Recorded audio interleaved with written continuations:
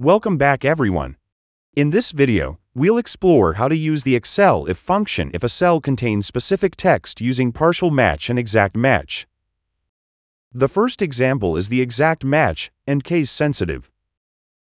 In the formula, we use the ISNUMBER and FIND functions.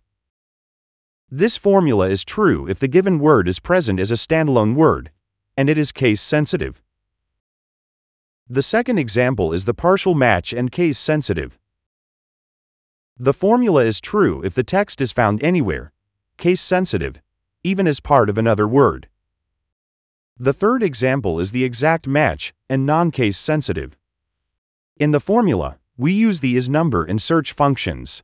The formula is true if the exact word is present as a standalone, non-case sensitive word.